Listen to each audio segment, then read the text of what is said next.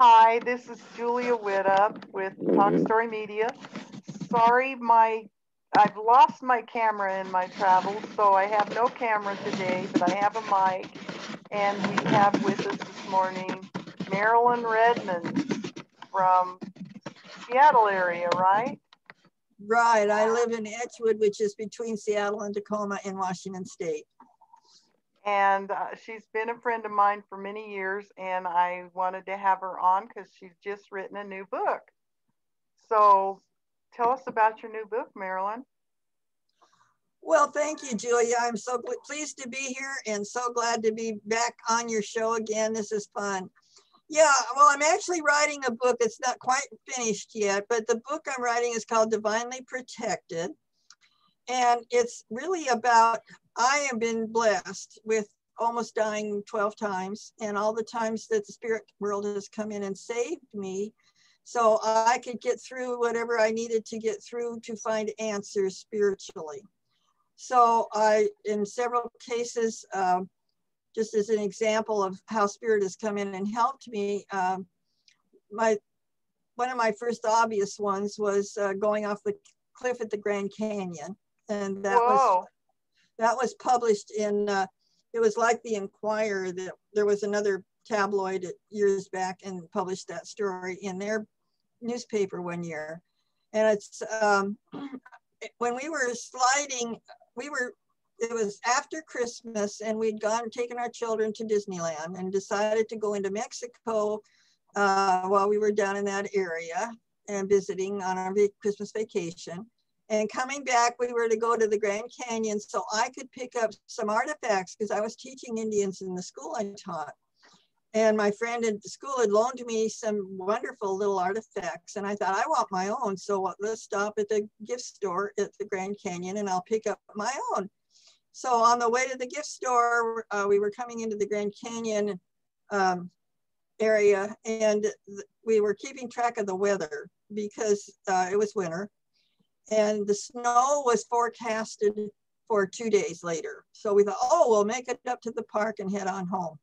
So guess what? The next morning we were heading up for the park, but it snowed that morning. The snow showed up a day early.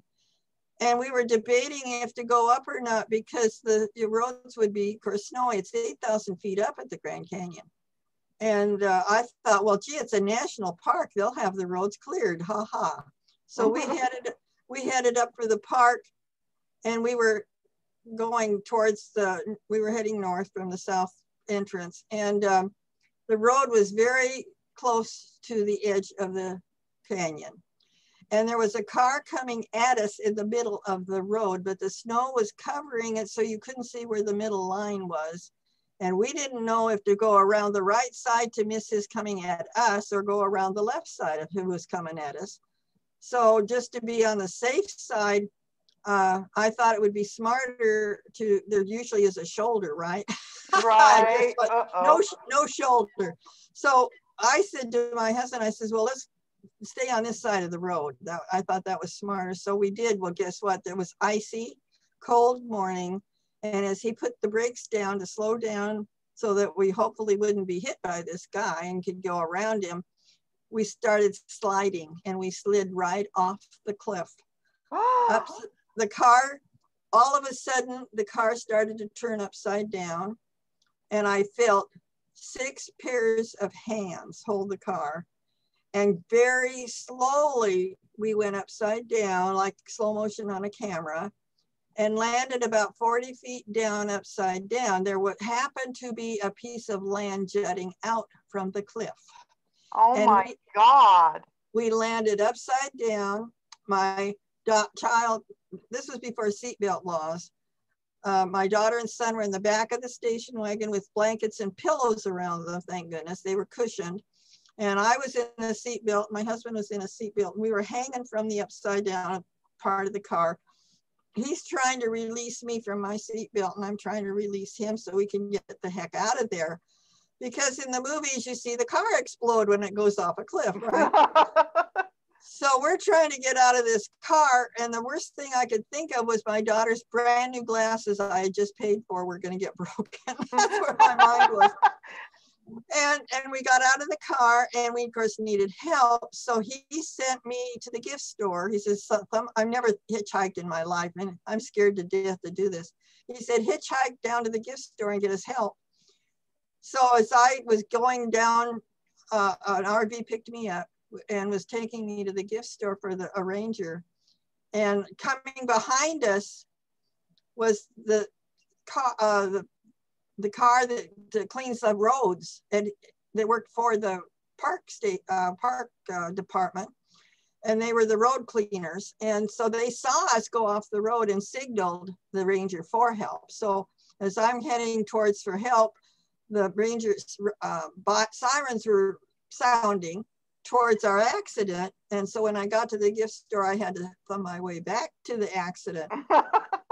And the help would come because they had seen the whole thing, the people that were clearing the road. And so the ranger's standing there touching and scratching his head, and it said, we've never had anybody have this kind of an accident and walk out without a scratch. Wow. I imagine, because if you hadn't landed on that, you would have went all the way to the bottom. Exactly. Oh my God. So that was one of the times, that was the first time I had more than just an imagination. I had angels in my life to keep me alive. And that's happened so many times at this point. I'm putting it in a book. I've also been off the cliff between Banff and Jasper in Canada. My husband passed out at the wheel, and it was a daytime and he hadn't been drinking, but for whatever reason he passed out. And the car was close enough to the cliff that we were headed, and the wheels were turned that way because it was curvy road, and the wheels were headed off the cliff, and off the front of the car was off over the cliff, and the back end of the car was still on the road. Oh my God. And he's passed out at the wheel. And so I had tried, when he would get irrational and drive crazy, which he, as a drinking alcoholic, did, and he was a rageaholic. So at one point I tried to put my hand on the wheel and move the wheel back where it needed to be. And he gave me a lecture I never will forget, and I was never going to touch the wheel again. And so the angels literally took my hand and put my hand on the wheel and said, turn the wheel towards the road, so your wheels are going the right direction. So while I was doing that, I literally saw an angel pick up the front end of the car and put the front end of the car back on the road so that we would be okay. So I've had a lot of, and they stopped him from killing me one day. So I've had a lot of, or several days actually, several times, a lot of angel experiences. What I'm finding out is that we have all kinds of spiritual help around us all the time. We do not come to this planet individually without any support. We are filled with all kinds of angelic and higher spiritual energies around us, so we can get through the life experiences we need. And so, you know, I had a fire in my house one night. I was teaching classes and spiritual classes, and I let the candle continue burning. I don't usually use candles, and I thought, well, it's sitting there, I might as well light it and enjoy it. And after the class, I just let it continue to burn until I was ready to go to bed. And all of a sudden, the alarm in the house went off because it was the fire alarm. And behind the candle had been some portraits I was painting. And the back of the candle, it turned out, was the wick of the candle. When it wasn't going through the center of the candle, it was going down the back of the candle and lit these pictures, and it started a fire. Oh my goodness. So I immediately was trying to put the fire out, and scared to death, obviously. It was in my art room, and the room's big enough to hold classes. And I knew it was so big, I knew I couldn't do it alone. So I picked up the phone to call the fire department. And the fire department, I never got them dialed because the angels put the phone back down and said, we will put it out for you. What?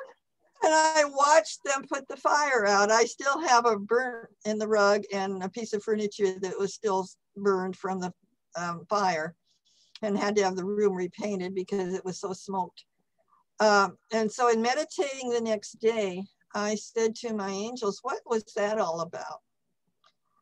And they said, we looked all over your house for this fire to happen because you were so angry about your mother not allowing you to do artwork, because she gave me an easel when I was 5, and when I ran out of paper, she says, we can't afford paper, and that ended my art career at the time. And so they said, you were so angry, and now that she's passed away, you're free to be able to do your artwork, and you needed to express the anger. And they referred me to a show I'd watched on television years ago called Unsolved Mysteries, where the boy in jail was having, his grandfather had died and had molested him as a child. And he was so angry that when the grandfather died, his feelings were so intense that the rain and snow of his anger was coming down around him, not around anybody else. And this was inside. They let him go to the funeral, and after the funeral was the coffee get together, and he was having rain and snow coming down around him, and he was escorted from the jail by a guard, and they put him back in prison, and they said that was his energy of his anger manifesting in physical form.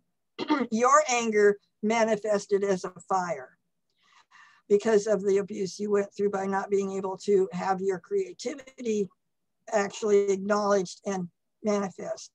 Wow. So what I know is that in so many places, and those are just a couple examples of how spiritually we are protected and guided. And these experiences are to teach us that the things, you know, in my anger with my mother in this case, I had to learn forgiveness, gratitude, compassion, and unconditional love for her. And she was my teacher to learn that. I had to change the energies of where I was coming from as a child and didn't know better because of how I was raised in a dysfunctional family, and how I needed to change that energy into being love for her. And it's taken years to change that energy into accepting that even though she couldn't love me because she was mentally ill, paranoid schizophrenic, she meant love. She just couldn't manifest it because she was so abused herself. She was locked up in her heart and could never let the walls of her heart down because it would be too painful. So I never felt loved. And then when she, of course, stopped my artwork, that was a huge thing because that was something that was creative and would have been good for me. And so that was blocked. And so I've had to learn that when she sewed for me, sewed clothes, she was a beautiful seamstress. And my spiritual teacher said every stitch in those clothes was a stitch of love. That was the only way she could provide love for you. So gradually I learned to appreciate what she could do for me. She put me in dance lessons and music lessons and made sure I got to college so I could be a teacher. And she did all these things when she was married in domestic violence herself, and my stepdad was sabotaging everything for me too, because I was excess baggage in the marriage. And so everything was being blocked, but she did do what she could do. And today I know as a mentally ill person, the things that she accomplished so I can be who I am today, where it was amazing because most people in mental illness wouldn't have been able to do some of the things she did for me. So I can see that today through different eyes.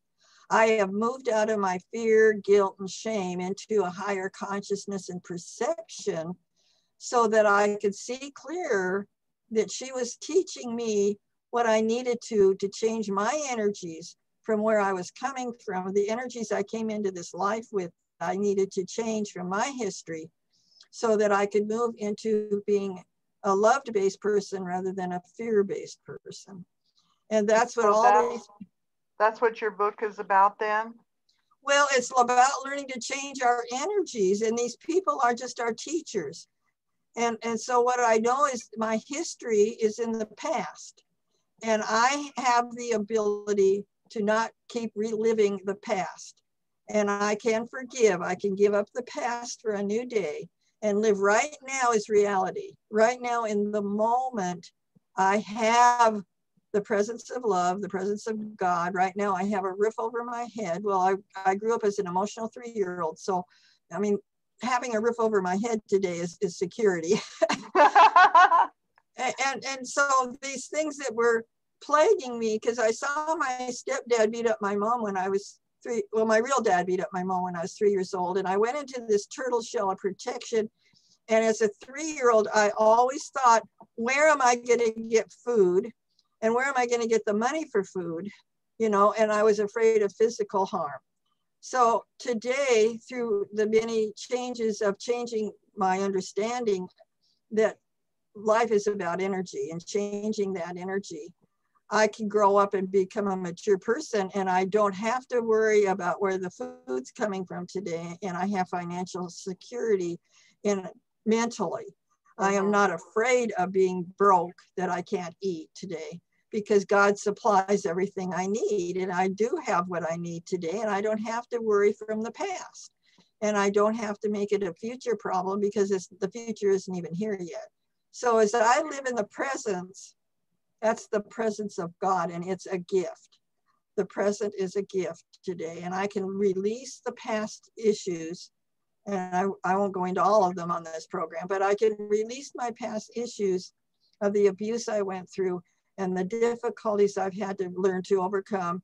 I've changed all that through forgiveness and realizing they played their part so very well. I can applaud them today. I mean, it was more than I wanted, but it's like Shakespeare said, we're living a play. And so I could see they played their parts, and I have today thank them for playing that part and take responsibility for my life instead of being the victim as the little child. So today I can say, I'm sorry that you played that part for me, but it was necessary. I love you.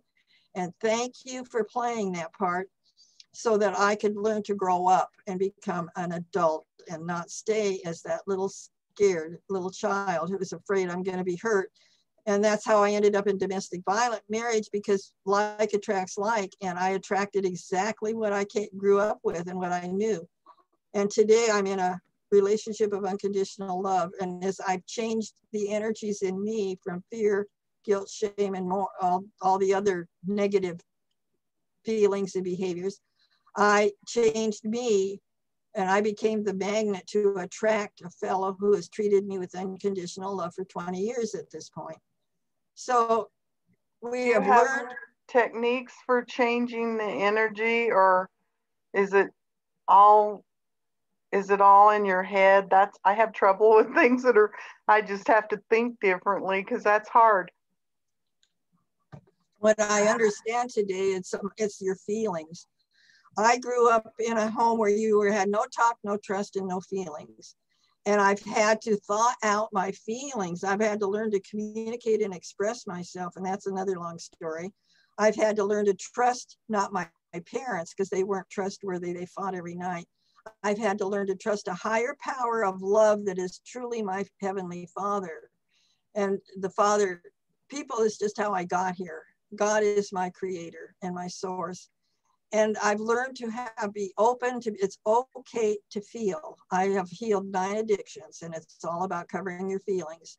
So as you become vulnerable and you open up your expression, that's when the feelings can change from the negative to the positive. You substitute the positive for the negative and live in today, which is all there is all there is today, and it's all good. It's because God created it and said it is all good. I had all those old negative feelings just covered up the goodness. And as I've peeled the onion, I've discovered what Tesla says is true. Tesla says, if you want to understand the universe, it's about energy, vibration, and frequency.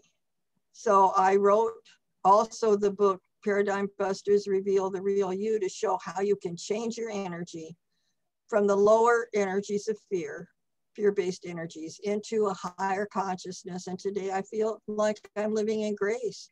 I have moved into a higher consciousness where I see through the eyes of love. I see through the eyes of God today. And I shared in a sharing earlier how I walked away from a dysfunctional dinner the other night feeling adult and not the little scared little girl anymore. I didn't have to participate like the scared little child. And I could walk away in my adult emotions and see how wounded those people are. And so they were, again, they were my teachers of I've grown out of my old situation into a place I never thought possible. And so the book is explaining how when we take on and accept the perfect love of God and know we're dearly loved, it wasn't that my mother didn't love me. She was playing a part that I needed to find the love within my heart. And the love has always been there. But when you're afraid to open your heart like she was, and that's what they call paranoid schizophrenic. I was in meditation asked at one point, do you want to leave your mental illness and walk out of that prison like your mother could not walk out of her mental illness prison? And I said, yeah, I do. And what I've gotten answers of how life changes when I change and how that energy can be changed and how the energies of the universe support us in that change. And we're here to do that so we can move in and return. I believe we're all prodigal sons of God returning home, and that our inheritance is that abundance and prosperity. I just have to be open enough to receive it and let it manifest. And anything negative stops it. So I have become fearless. We're almost out of time. So could you tell us where we can get that book? Oh, okay. All my books are at Amazon.com. Okay. And I have a website. You can get them off my website, Marilyn. Well, my blog is marilynredmondsbooks.blogs.com, Marilyn Redmond's books. And I also have a lot of YouTubes. They can reach me through that. And so it's a matter of, you can even Google and my name will come up and you can reach me through just Googling. Okay. So my books are at Amazon.com. And they're all about moving our energies into the reality and out of the fear, which is not real. It's just an illusion. And I can leave the illusion behind. I can leave the nightmare behind and walk into the sunlight of God. And nothing grows in the dark. I'm out of the darkness and I just keep growing as time progresses. I'm just so glad that people can learn that we can change our lives into a better place. And that's what I'm about, is to carry the message of love. Well, thank you so much for being on the show today. I appreciate having you on. And as always, it's been a wonderful interview. Thank you. Well, thank you for having me. And anytime that we can do it again, it would be wonderful. Great.